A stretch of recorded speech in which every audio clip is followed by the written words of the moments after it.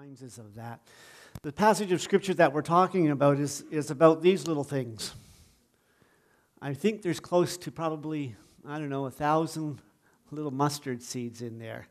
And Robin and Marilyn are passing out a little bookmark for the adults that'll have one mustard seed on it along with the Scripture passage of Matthew 17:20, which teaches us that great things come from small beginnings.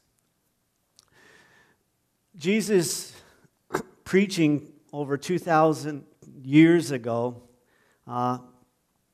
wanted his listeners to be familiar with what he was saying so that they would understand exactly the truths that he's telling in his illustrations of parables. And so we have these. And he uses one of the main customs back during those times that the people were familiar with, and that was seed time and harvest, the agricultural side of business. Well, we saw last Sunday Jesus said a farmer plants a seed, but he doesn't know how it grows. I got a disclaimer to make, and I think that Mike, if he had been here last week, would have probably talked to me afterwards and said, that's not absolutely the truth. A farmer does know these days. We do know how a seed grows. We know exactly how it grows. We know that heat and moisture cause the seed to germinate. It sends its roots downward for moisture and shoots upwards towards the sun. We know how a seed grows, but we don't know why a seed grows. So there's a bit of truth there and not, because of where we are with technology today. The ultimate response to that, though, is this: that only God knows. Only God knows. Seeds are a mysterious yet mighty thing, as we see from this parable in these two verses of Mark chapter 4. Seeds have been found in the tombs of pharaohs. These 3,000-year-old seeds were planted and they began to grow. Jesus said in these parables, he was illustrating to us what the kingdom of God was like. The kingdom of God, we think sometimes, is a place that we're longing for. But really, the kingdom of God is here and now. It's in you and I as we establish and surrender, submit more of ourselves to the leading of Jesus Christ and the empowering of His Holy Spirit, so that we develop more Christ-like characters as we strive in our relationship with Jesus Christ, our Lord and Savior. The kingdom of God is like a mustard seed, Jesus says, that's been planted. And the only kind of mustard most of us are familiar with is the kind that we put on our hot dogs. Are we having hot dogs this afternoon? But the reason Jesus talks about the mustard seed was because mustard plants were prolific around the Sea of Galilee. Now, these are yellow mustard seeds. There's a slide there. Yeah, is it up there? There you go. There are brown seeds as well. And when I was going through trying to get a picture of this, I saw the brown ones and I thought, man, that doesn't look at all like what I got. And but that's because there's two different kinds, depending on where they're planted, I guess. But there they are. They look pretty big in that picture, but as you can see from the bookmark, the little bookmark that you've got there, they are very tiny. The reason Jesus talks about the mustard seed was because mustard plants were prolific around the Sea of Galilee. And so this morning, as we look at Mark chapter 4 and Matthew chapter 17, I want us to see three things with regards to the mustard seed and how we can relate to it. First of all, as verse 31 says in Mark chapter 4, it is like a mustard seed, which is the smallest seed you plant in the ground. Well, another disclaimer, friends. The mustard seed isn't the smallest in the world, but It was the smallest seed which people in Israel were familiar with. It is tiny. It takes approximately, get this, 750 seeds to make a single gram. In other words, there are 28 grams in an ounce, which means there are 21,000 mustard seeds in an ounce. Now, when Cheryl and I were doing those bookmarks, trying to get those mustard seeds, I had the most difficult time trying to scoop them up with my fingers. And she said, wet your fingers and they'll stick. Well, they don't do that very well neither. And then they went all over the place. And boy, it was a real riot trying to get them back together. I can't imagine 21,000 mustard seeds on top of our desk. They would fill it. It's a tiny little seed, but it produces a very large plant. Anywhere from 8 to 15 feet. This mustard plant can reach. It's actually a woody shrub that can take over anything in its way if it's allowed. Yet good things come from it. Mustard for our hot dogs. Sorry, I keep bringing it up, make you hungry. And then for medicinal purpose, how many remember the good old mustard plaster when you had a cold or something? You had to be careful with them, though, because they could burn you really bad. So you'd have, use with caution. In truth, most people believe that nothing would come of Jesus in his ministry. Listen to what John chapter 7, verse 52 says. Look into it, and you will find that a prophet does not come out of Galilee. So they knew who Jesus was, the son of Mary and Joseph. And they were saying, well, nothing really good comes out of a small place like Nazareth or Galilee, to be exact. They could see the tiny seed, but they couldn't see the great plant. There are still many in our day who mock Jesus and make fun of his claims to be God in flesh and the only Savior of men. There are many who believe that Jesus never rose again from the dead. There are many who deny that he ever existed. Psalm 118, verse 22 says, the stone became the chief, the stone the builders have rejected becomes the chief cornerstone. You see, the kingdom of God, kingdom growth, started when God sent Jesus Christ, his Son, into this world. He planted his Son, Jesus Christ, in the significant soil of a backwater province of Rome called Israel. He grew up there, he lived there, he died there, he rose again in the obscure place. He taught to get you to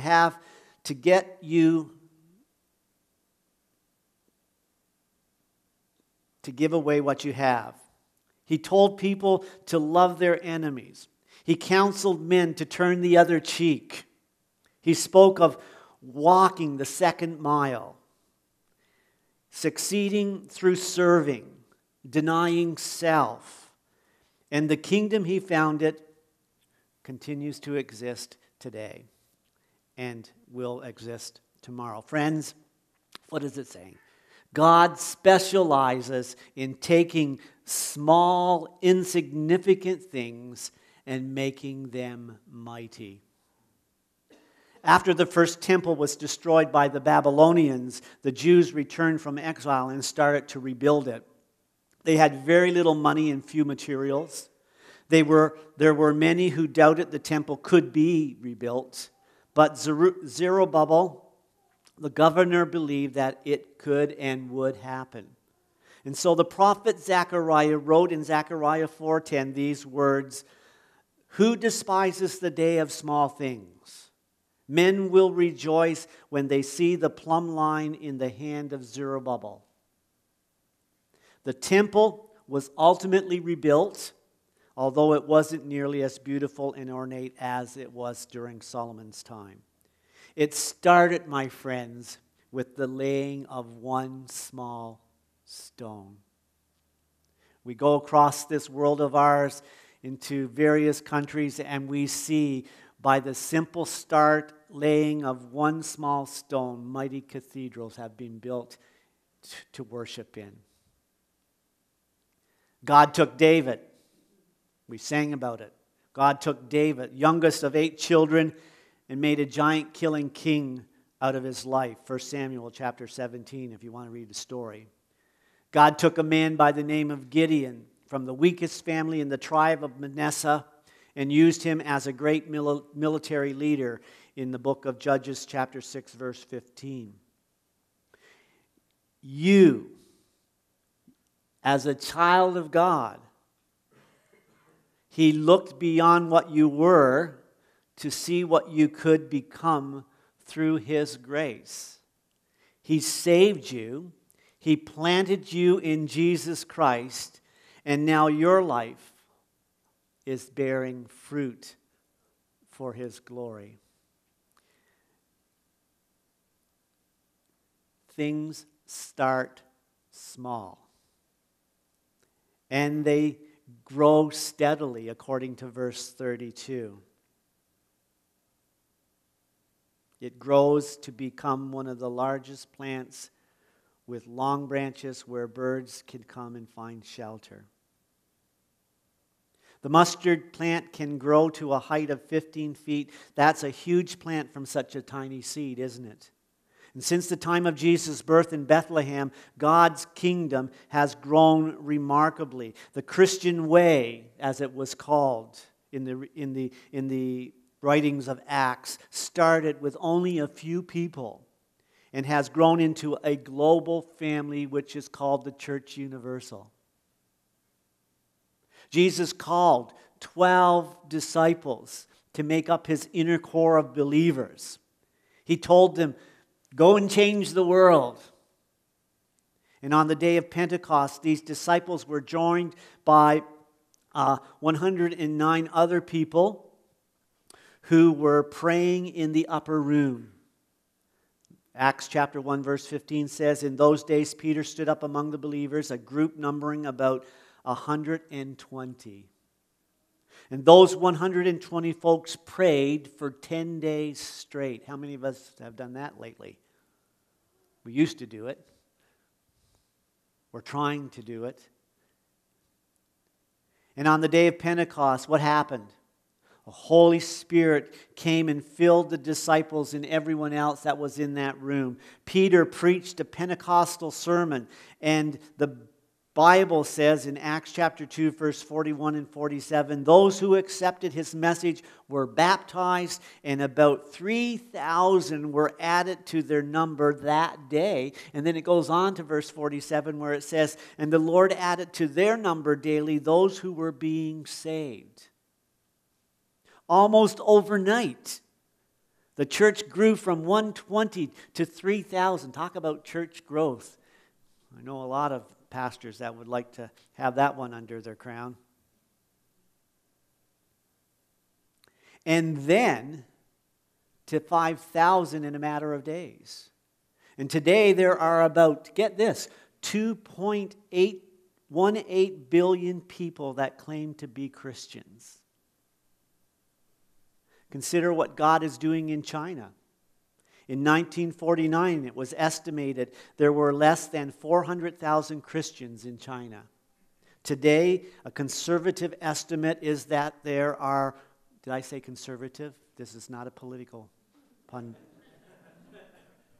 Today, a conservative estimate is that there are 163 million Christians in China. That means that there are more Christians in China than in Canada.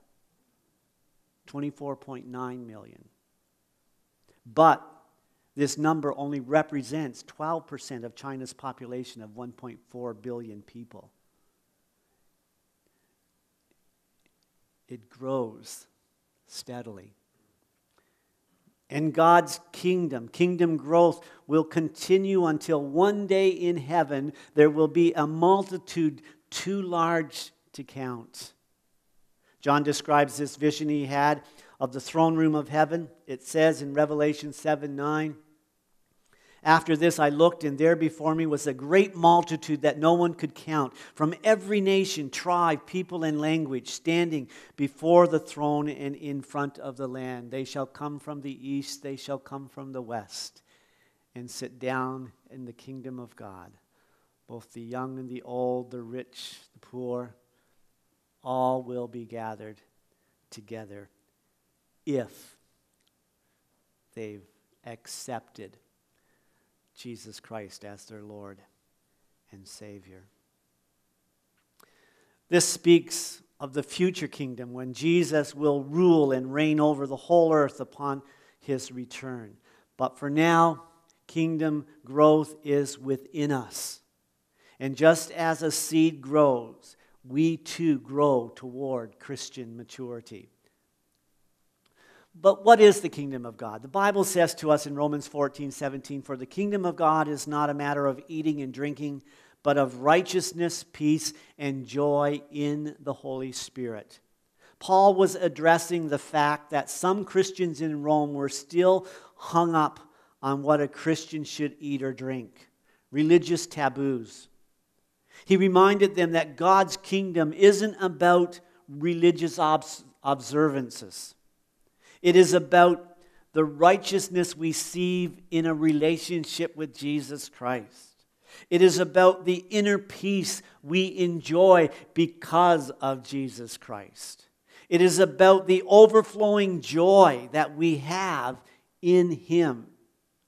And like a mustard seed, there should be a growing awareness of righteousness, peace, and joy in our lives.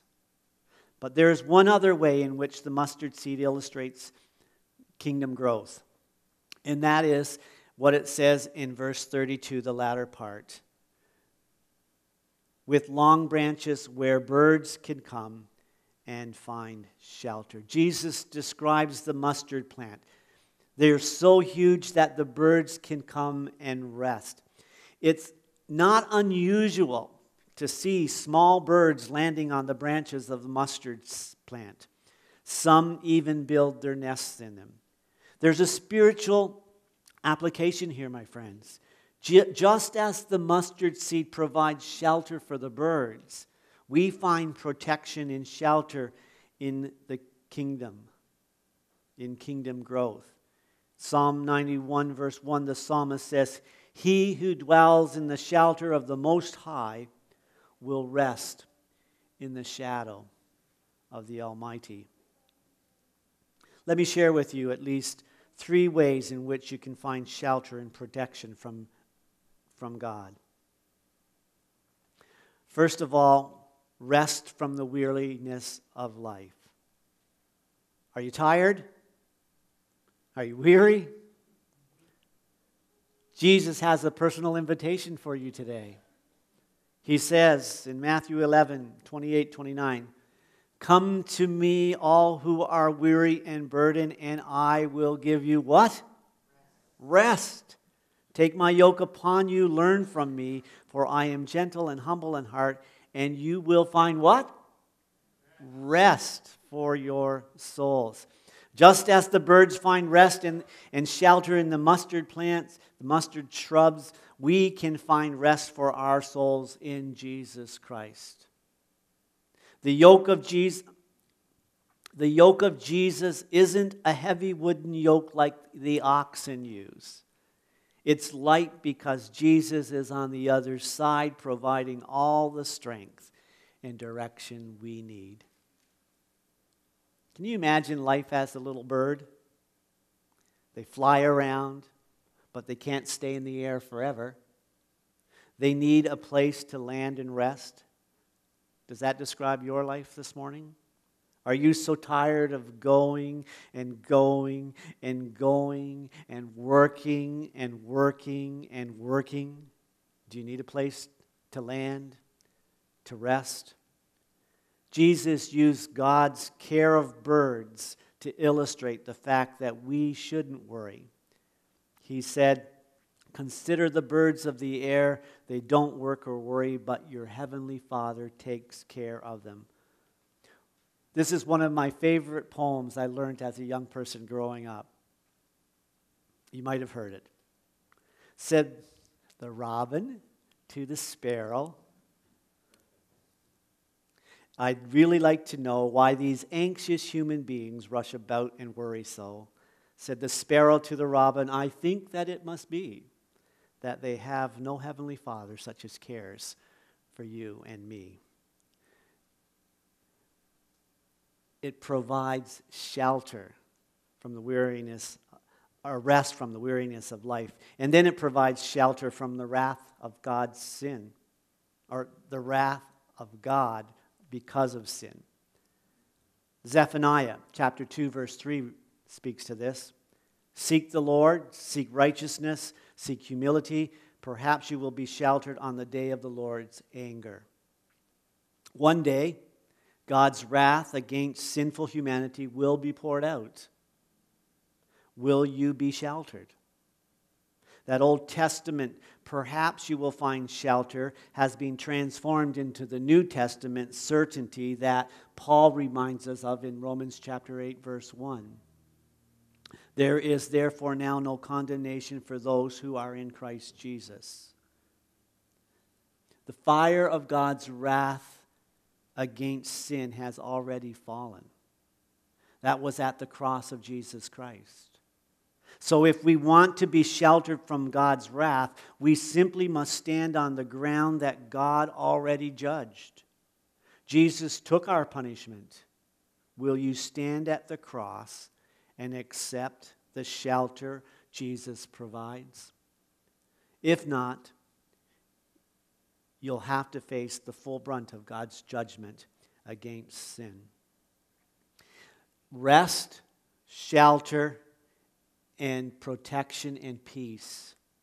Jesus continues to describe the multitude in heaven this way. In Revelation 7:15 and 17 it says, "They are before the throne of God and serve him day and night in his temple. And he who sits on the throne will spread his tent over them. For the Lamb at the center of the throne will be their shepherd, and God will wipe away every tear from their eyes." In Jesus, we find help for today, for this moment, but also hope for tomorrow. God created us to spend eternity with him in his prepared place we call heaven. C.S. Lewis once said, "If I find in myself desires which nothing in this world can satisfy, the only logical explanation is that I was made for another world." You and I, my friends, were made for another world. There is shelter in God's kingdom. A Sunday school teacher was teaching her class about heaven. She wanted them to understand how important it was to believe in Jesus to get to heaven. She asked the class, "Children, what do you have to do in order to go to heaven?" And quickly Johnny pulls up his hands and shouts out, "You have to die." It's true. You have to die. But more importantly, you have to have faith in Jesus Christ and what he has done for you on that cross. So what's the takeaway truth about the parable of the tiny mustard seed? Is it simply this?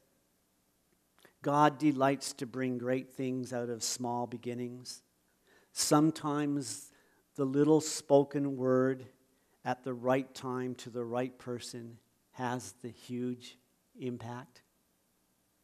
Jesus says to us today that we are to plant the seed of faith, and let God worry about the growth. Our job, our responsibility, our calling is to plant the seed and reap the harvest. God is responsible for its growth.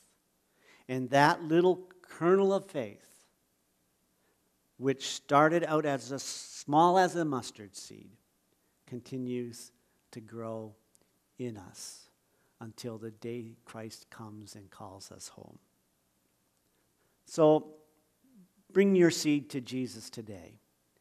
And once that seed takes root and begins to grow, your lives, our lives, become filled with the love of God. It is watered every time we love our neighbor, or care for those in need, or visit the sick, just as Jesus commanded us in Matthew 25:36. Feed the hungry, give drink to the thirsty, clothe the naked, visit the sick and those in prison. Friends,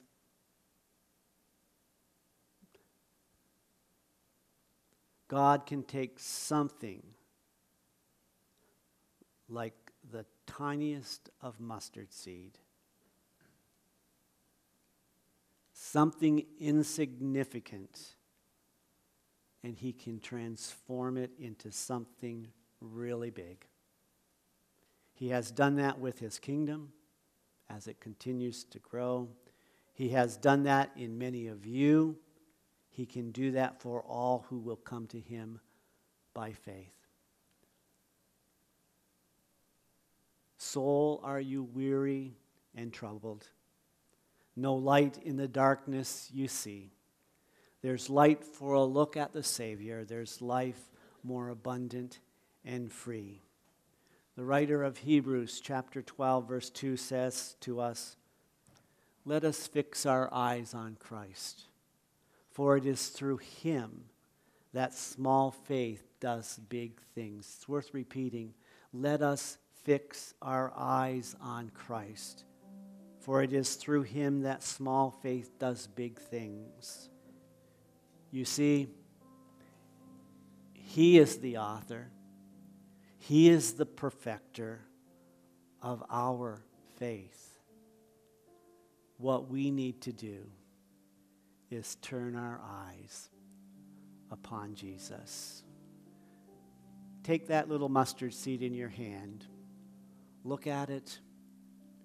Offer a prayer to Jesus. And should he be speaking to you this morning and saying, I need evidence this morning that this seed is doing what it was meant to do, that it is growing in your life. And perhaps he may be whispering to you this morning to take a step out in faith this morning and to come to this place of prayer and offer maybe for the first time or for the second or 10th time your allegiance to him. Greatest things happen in the smallest of things if we are open and receptive to him. Turn your eyes upon Jesus. Look full in his wonderful face. And the things of earth will grow strangely dim in the light of his glory and grace. I invite you to come.